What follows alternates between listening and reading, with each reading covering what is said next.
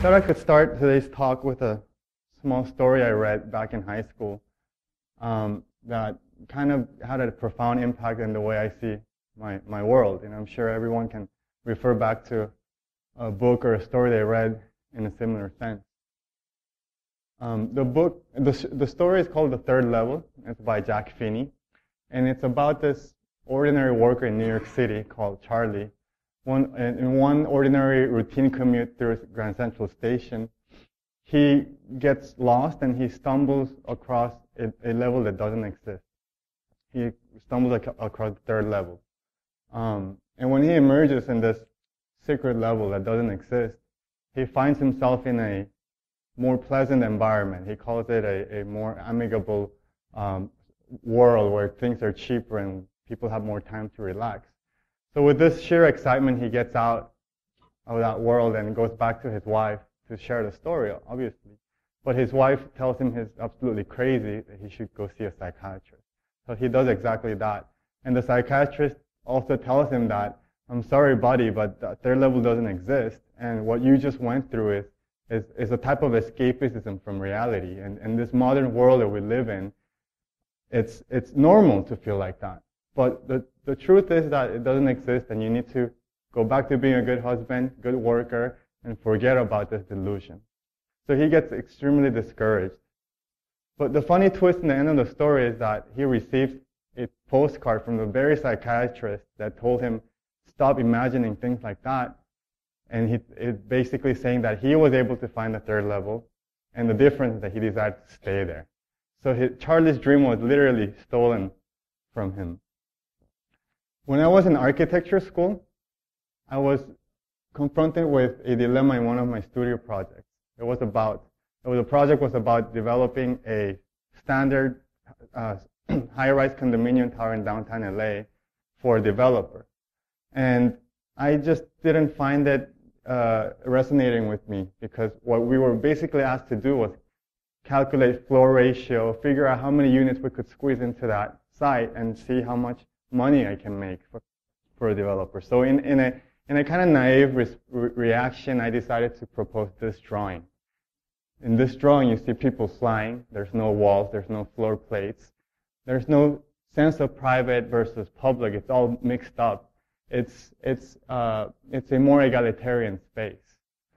And I remember my school director was passing by, and she was telling me I was totally crazy. What are you smoking? Get back to drawing real plans. So I kind of got discouraged, but I didn't forget that moment. 10 years after that, I find myself back in Panama. It was Panama where I read that book, and it's Panama where I kind of find my home now. I found the love of my life here, and I'm fond of all the natural environment that Panama has to offer. So I came back here, and I see this. And superficially, when you see this, you're thinking, wow, the economy is bustling, and it's true. Panama is considered one of the steadiest and fastest growing economies in the world, just like our other speakers mentioned before. But when you take a closer examination to what's going on, you don't see much of this wealth being shared in the street level. A lot of the problems you see in the streets, there's such a big discrepancy with this picture. So I was falling into a conundrum. What can I do now that I find Panama home? What is it that I can do to help this situation? How can I find a third level for the Panamanians? And surely it's not going to happen. Panama is not going to just stumble into an accident and find the third level like Charlie did in Grand Central Station. So maybe flying people and things like that don't make any sense in architecture school. But when I started to meet with my team and started talking about these issues in Panama, flying people started making complete sense. How can we liberate Panamanians mentally and intellectually from the constraints that they are in? How can we provide a way out for them?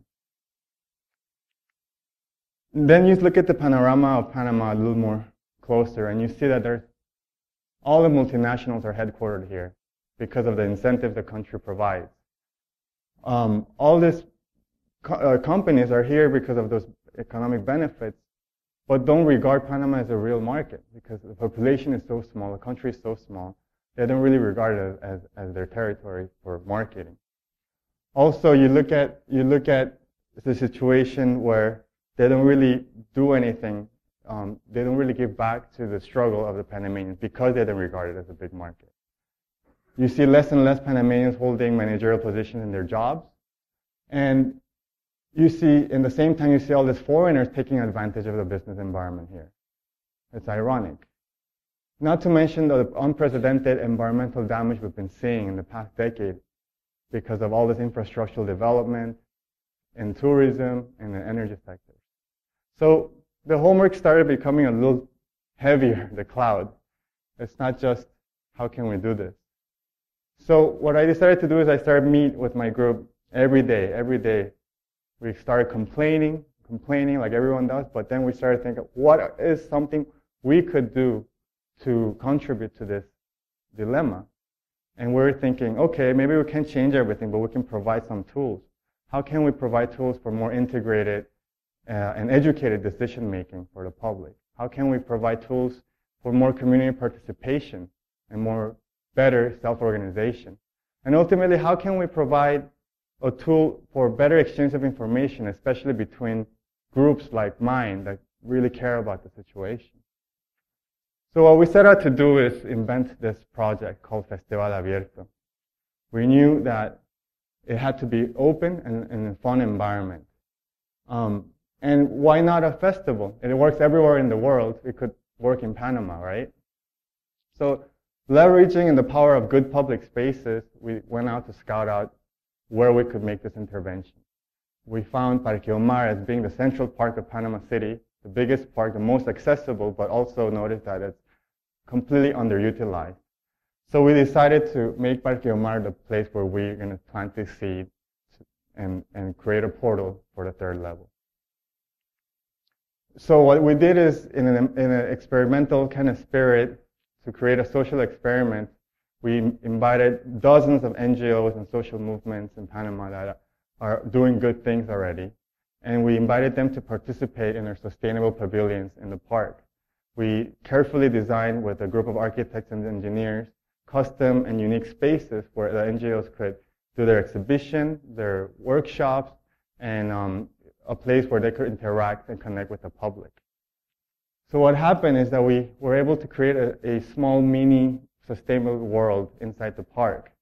This year we called the pavilions the Coral Reef because of the open-ended nature of the design, and it was designed to create maximum interaction between the users. And this was a small possible future, a microcosm of a possible future in Panama of proactive participants just getting together to figure out what we can do towards a better future. And all this was happening in the backdrop of the amazing natural backdrop of Parque Omar, and also with first-class production of musical concerts and cultural activities going on. And all this for completely free. I still remember when we were talking about a free festival for the whole public, people were telling me I was crazy. It has to be economically viable. How can you just give that away? But that's the way we had to do it.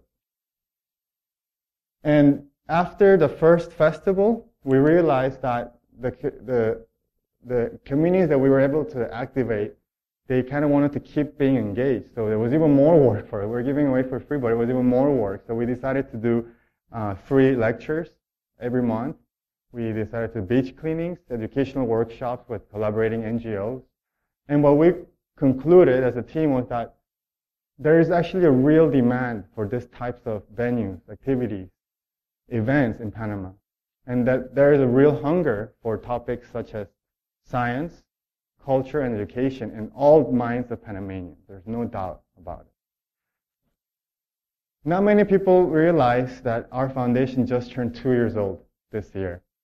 Everyone that comes to the festivals for the first time, they're mistaken. They think that the festival has been going on for years. How come? How come not?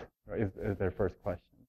And a question that I get a lot, especially from fellow NGO operators, are like, how were you able to achieve such scale impact in such a short time? As you know, like the nonprofit world as an industry is a very challenging one. It's a challenging process. Of course, all NGOs are born with this incredible idea to change the world with the noble social cause. But there's a harsh reality when you start that adventure. Every NGO, the only way it can survive is to receive donations. And it makes it a lot more difficult when donors are more likely to give donations because they get this tax benefit. And if the NGO does not have the status to give that tax benefit, you're pretty much out of the donation market. And it sometimes takes years to achieve this status. In the meantime, what that means is that our yearning to change the world has to wait. Your NGO is limited. We were in the same boat. We're completely frozen, and I was desperately looking for a way to get out of this. I was looking for a third level for my NGO. So in retrospect, the way because we did figure it out, we had festivals already. In retrospect, our NGO was operating as many other social enterprises do all over the world. Social enterprises are organizations that apply commercial strategies to improve human and environmental well-being. It's basically a business with a social aim instead of maximizing profit. And this model exists in the US, Europe, Asia, even South America, but it didn't exist in Panama. So what we had to do is emulate the function of a social enterprise by adding a private company to the formula. So then the burden of fundraising would fall on the private company. But the private company would be able to do different types of commercial strategies to raise funds. Commercial strategies that are regularly not, it seemed kind of looked down upon for an NGO to do those kind of strategies. So what we did is we studied the global tendencies of corporate social responsibility of all the companies that are actually headquartered here, what they're doing everywhere else except for Panama. We studied it really profoundly, and we realized that with the fresh visual and interactive connection with the people, these brands were not only able to give back to society, but they were reaping marketing benefits. So slowly, we gathered a big group, a community of corporate sponsors in order to raise enough funds to do our festival within our first year. So the second year, we had 25,000 people in the park. It's amazing. And we were able to raise $250,000. What this roughly means is that we gave away $10 worth to each person who visited the park. And for those $10, what were they able to receive? They got 2 full days of international scale concerts. They were surrounded by massive amounts of public art. We had the Smithsonian Institute participate with great educational scientific content. And one of my favorites, it was the UN flea market. It was the first ever UN flea market in Panama, where they were able to showcase for the first time all these organic handmade products that the rural community creates here in Panama. And the cool news is that we completely sold out. These guys went back home completely happy. And I still remember at the last day of the festival, this renowned Panamanian band called Santos Jorge was playing. And if you guys know the band, they went through a tragic loss and they stopped playing out. So it was an honor to have the band accept our invitation and play.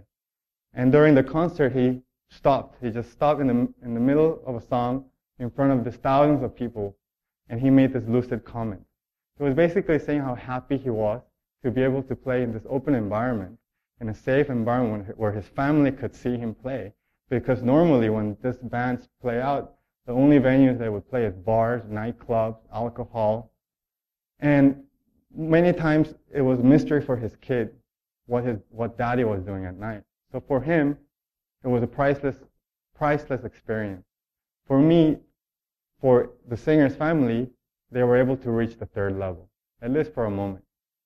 So Festival Abierto, for me, opened up portals to each own's third level, to inspire, to awaken, and to imagine a better possible human environment. Festival Abierto is just a cross-section of a desire that exists in our society today, a longing for a more spiritual and more cultural environment in the city. So hearing this kind of comments from an invited singer made me feel all the worthwhile, all the sweat and the sacrifice that me and my team had to make. But then when the festival is over, and we're back to reality from this momentary high where we're able to imagine a possible future, it's a little depressing always. You're from a super hypnotic, everything is possible, back down to earth, to reality, to this. And the taste in my mouth is still there. Like the hunger for that space is still there. And we all want to go back to that third level. So what can we do to make this third level a little more permanent, right? What can we all do to have a more permanent state of this happy place? Well, at least for me, when I'm literally with my bare hands building the festival at the park, I'm reaching out to the third level. And it is the third level where I'm writing you guys from today. So I think it is now your turn to find your third level and make it a reality. Thank you very much.